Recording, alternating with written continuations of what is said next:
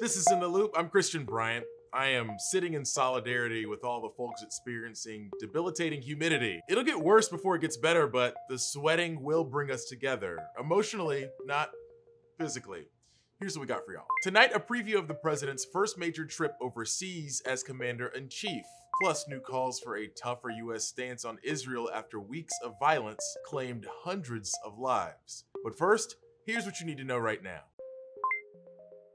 A new Senate report points out multiple failures leading up to the January 6th attack on the Capitol and places blame directly on the intelligence community and law enforcement. The 127-page report is the result of bipartisan Senate committees and includes information from hearings, interviews, and documents.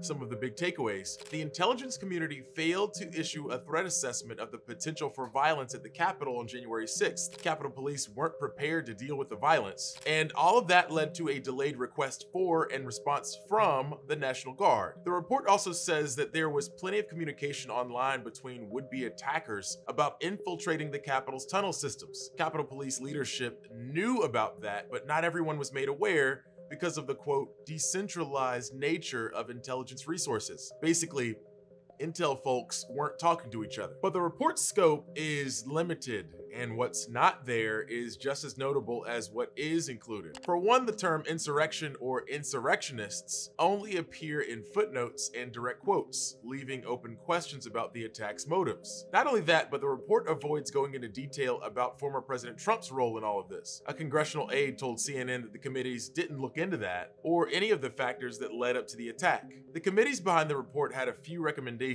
The Capitol Police leadership should be allowed to ask for help directly from the DC National Guard. The Capitol Police should improve their training overall, and that intelligence agencies should review how they assess these kinds of threats.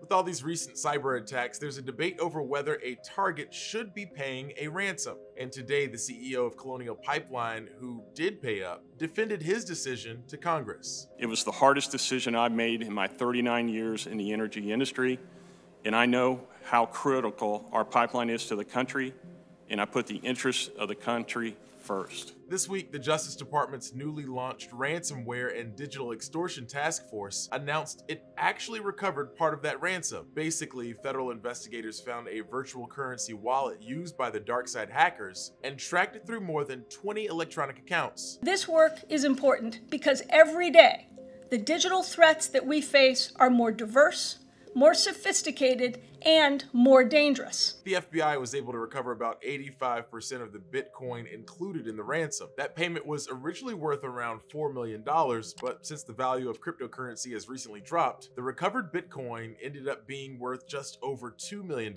Gotta love that cryptocurrency volatility, right? In a heavy blow to online organized crime, authorities arrested at least 800 people across more than a dozen countries. The 3-year investigation was dubbed Operation Trojan Shield by the FBI, and the name is pretty fitting. See, the criminals thought they were using a secure messaging platform called Anom on devices obtained through the black market. Turns out it was actually run by the FBI and other law enforcement agencies, so basically they had access to every message sent on the platform. More than 12,000 encrypted devices used by more than 300 criminal syndicates operating in more than 100 countries. Criminals trusted the platform so much they didn't even try to code their messages. Instead, they laid out plans clearly and even sent pictures. We were able to actually see photographs of hundreds of tons of cocaine that were concealed in shipments of fruit.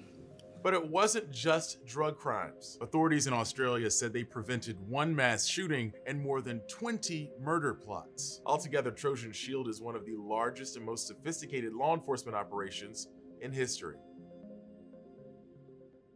After months of exclusively domestic travel, President Biden is taking his first international trip during his time in office. He'll meet with allies, partners, and Putin during his week abroad. Newsy's Willie James Inman tells us more about what to look for during Biden's first foreign trip. President Joe Biden will use his first overseas trip in office as a chance to restart friendships with European and NATO allies after 4 years of tense relations under former President Donald Trump. The trip, at its core, will advance the fundamental thrust of Joe Biden's foreign policy, to rally the world's democracies to tackle the great challenges of our time. The president is scheduled to attend the G7 summit in Cornwall, England, from June 11th to the 13th, where ending the pandemic, providing assistance for developing nations, and corporate taxes will be at the top of the agenda. After that wraps, he and the First Lady will meet with Queen Elizabeth II at Windsor Castle. From June 14th to the 15th, President Biden will attend a NATO summit in Brussels, Belgium, where talks are likely to focus on countering Russia and the ongoing drawdown of forces in Afghanistan. And the last day of his trip will include a stop in Geneva, Switzerland, for a highly anticipated one-on-one meeting with Russian President Vladimir Putin. Joe Biden is not meeting with Vladimir Putin despite our country's differences. He's meeting with him because of our country's differences. There is simply a lot we have to work through. The high-stakes sit-down with Putin comes amid recent ransomware attacks on U.S. companies by Russian-based criminals and continued political interference in U.S. elections. The White House has consistently said they are working to have a stable and predictable relationship with the Russian leader. What he has to do is he has to establish where we are diplomatically, economically, and militarily with our allies before he goes in and starts talking to Vladimir Putin. I think that really sets the groundwork for what he can do diplomatically, what cards he can play. As a veteran of the Senate Foreign Relations Committee when he was in Congress, now President Joe Biden is known to some of the world leaders he will be meeting with. But the week-long trip will be his first face-to-face with many since the start of the pandemic. Willie James Inman, Newsy, Washington. Members of the president's own party are pushing for him to get more critical about a longtime ally.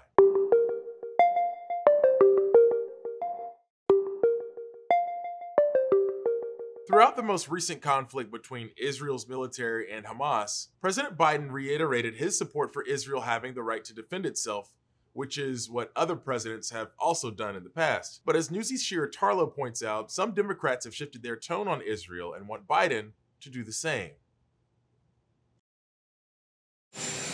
President Biden faces mounting pressure from members of his own party to take a tougher stance on Israel after violence between the Israeli government and Palestinian military group Hamas claimed hundreds of lives and deepened the humanitarian crisis in Gaza. 17 Democratic senators wrote to Secretary of State Antony Blinken, urging him to address the humanitarian emergency in Gaza. The group is led by Senator Chris Van Hollen of Maryland. Progressive House Democrats, including Rashida Tlaib and Ilhan Omar, have been longtime critics of the Israeli government and added their voices to the chorus of criticisms. We must, with no hesitation, demand that our country recognize the unconditional support of Israel has enabled the erasure of Palestinian life and the denial of the rights of millions of refugees. And more than 500 former Biden campaign and Democratic Party staffers signed an open letter calling on the president to hold Israel accountable for its actions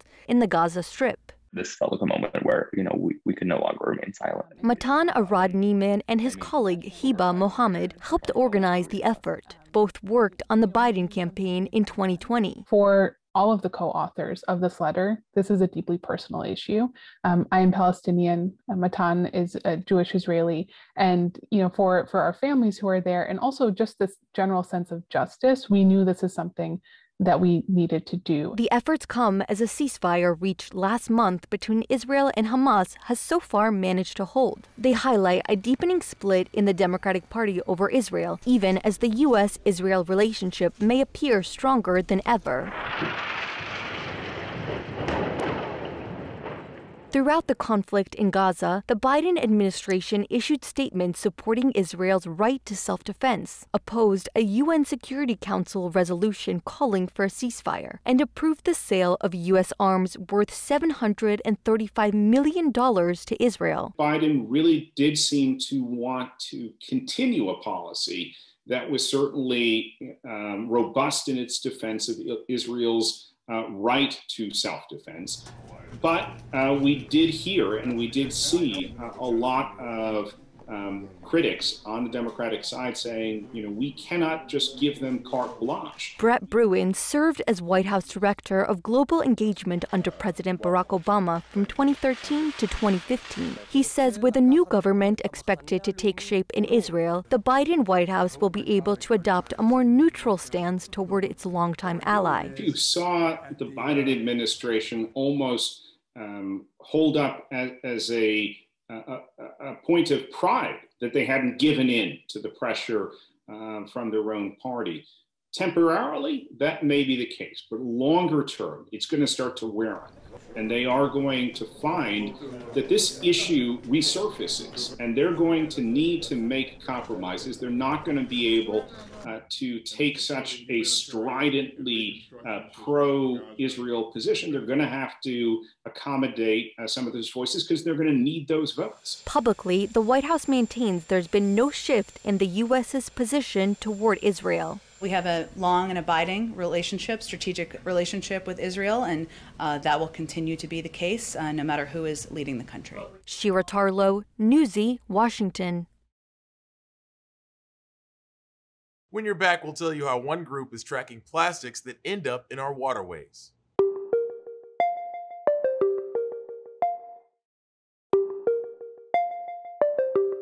We know there's a problem with plastic and other waste ending up in the country's waterways, but how it gets there and the amount of it has been much harder to track. National reporter Stephanie Stone breaks down a new tool that's meant to follow that pollution and see what's being done with it once it's pulled out of oceans and rivers. It sounds like a pretty walk through a waterway, but it sure doesn't look pretty. That's a lot of trash, and it's just one example of it.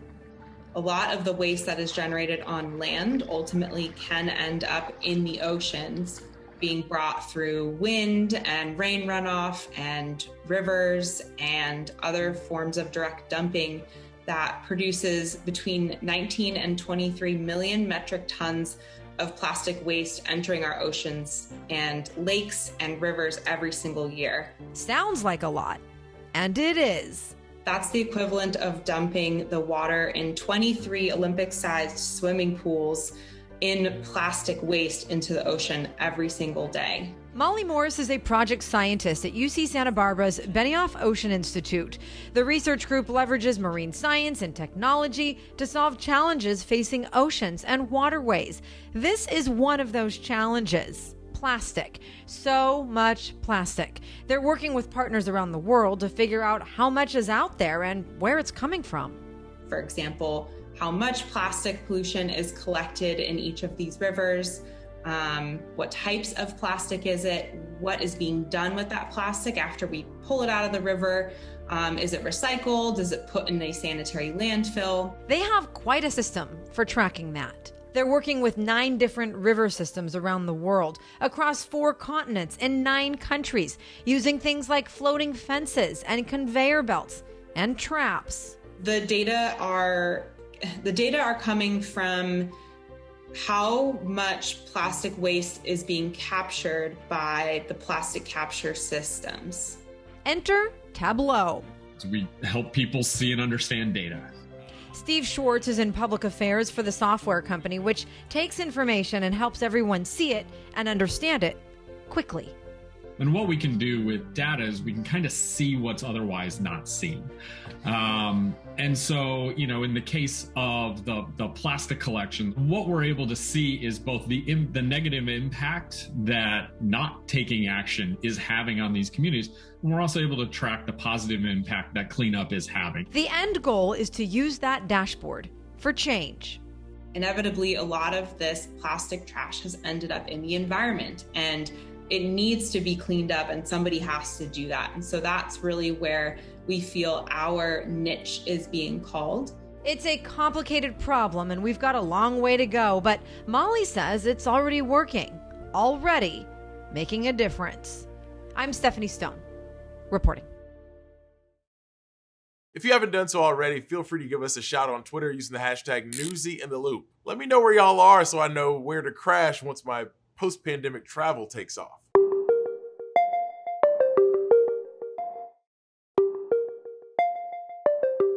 Indigenous people across the country are and have been fighting to protect their sacred land. Now the state of Alaska is protecting an indigenous cemetery that was once a part of a World War II internment site. National reporter Thomas Hoppe has more. Southeast Alaska is mountains carved by glaciers coming right down to sea level. There's mountains, there's really thick trees and forestry, and I'm not used to that. Southeast Alaska is full of beauty and history. Funter Bay is on the northern tip of Admiralty Island on the Mansfield Peninsula, and it's a natural horseshoe-shaped harbor and bay. The story of what happened in Funter Bay is exactly that. That's all you can work on right now. Is you can't change what happened there. All you can do is remember it and remember the history. And in these woods, there's something sad and dark that happened to the indigenous Aleut people, the Unangan, during World War II, here in Funter Bay. But in 1942, it meant that once the Japanese bombed the Aleutian Islands and the U.S. Army decided that they were going to relocate all the people from the Aleutians and the Pribilofs, Funter Bay became home to the people from St. Paul and St. George in a relocation camp. My name is Martin Stepton. I am Unangan Aleut from St. Paul Island. 400 of them, were brought there into the abandoned fish cannery that is no longer there as you've seen today. It's not there anymore. Martin's family, along with hundreds of other Unangan people, were taken from their home when the Japanese invaded, forced to live here for 2 years under inhumane conditions without basic necessities like water. There was no running water, there was no toilets, there was no heating, there was nothing there. The U.S. government did not have accurate assessment and did not have a plan for what they would do. This is Alaska Representative Sarah Hannon, who also happens to be a historian. The government technically calls them relocation camps. Everyone who survived them and their families, they call them internment camps because they were not allowed to travel freely and they were forced to stay there. 10% of the Aleuts never left Funter Bay. About 30 graves are still here. A lot of people died, a lot of sickness happened. And here you have actual Americans that were in horrible, deplorable conditions where a lot of people were dying, where most of the young died and the elderly died due to sickness, starvation, exposure, It was just a lack of care and a lack of preparation and very direct negligence. Which is why both Martin and Representative Hannon have made the land a priority. The state has passed a bill dedicated to protecting it. To the descendants, a worry is resolved. There is no threat that their families' graves would be destroyed, removed. In the sense of history, you don't ever want it to happen again. You want to remember it. We're still capable of treating people like this. You don't have to look far to see us acting like this still. So that's where the value of this history comes into play, and that's where the value of protecting Funter Bay is really important. Martin's work isn't done. There are 6 other sites and graves like this across Alaska, which he hopes can get the same honor and respect. I'm Thomas Hoppe reporting. With more people staying home during the last year, plant sales went through the roof. And maybe the plants themselves did too, depending on how tall yours grew. People think I'm obsessed with this, but I'm okay with it. I am obsessed with it. But the new trend has also exposed a dark side to the plant trade, which is something I didn't think I'd ever say. National reporter Maya Rodriguez explains what's happening with some highly coveted species. Inside the plant shop, B. Willa, owner Liz Veda carefully tends to her livelihood. Plants are the basis of life. But they're also the basis of something else, a lucrative illegal trade in plants poached from the wild, particularly cacti and succulents. If someone's buying a cactus, they need to know that. Out of the more than 1,800 known cactus species, about a third of them are considered endangered. Cacti are found in nearly every U.S. state, with the most varieties found in California, Arizona, Nevada, Utah, New Mexico, and Texas. The vast majority of all cacti in the world can only be found in the Americas, making them highly coveted. Recently, authorities in Italy recovered 1,000 rare cacti, poached from the wild in Chile, and valued at $1.2 million. Thieves dig the plants up from their native habitats and turn around and sell them, usually online. Upon learning of the plant poaching struggle, Liz decided she and her Baltimore plant shop would do something about it. For me personally, as a small growing business, my focus initially was very much on kind of how can I bring environmentalism into my work. The illegal trade and poaching of plants is very often overlooked. So Liz reached out to Barbara Getch, a cactus expert with the International Union for Conservation of Nature. Liz decided to support our work, and I just find that incredible, right? Because she's an entrepreneur, a business benefiting from selling plants, and she wants to return something to those plants. And raise money to return poached plants to where they belong. You know, it was 10% of sales every week. It was this virtual lecture, portion of specific plant sales, you know, relatively small actions that all work together to affect, you know,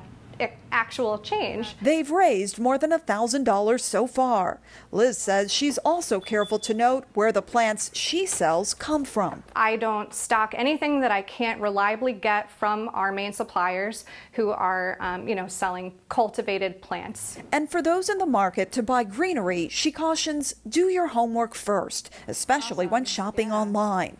If the plants look weathered or even damaged, that's a red flag. So it's really when you get into independent sellers, people selling on the internet, eBay, Etsy, you know, we don't necessarily see plants in the same way because we just aren't relating to them. You know, they don't have eyes, they don't move around, you know, we largely view them as inanimate objects. And I think that is a big risk within the horticultural industry, is breaking down that kind of idea that plants are objects. Rather, the living, breathing examples of how Mother Nature can thrive in the harshest of environments. In Baltimore, I'm Maya Rodriguez.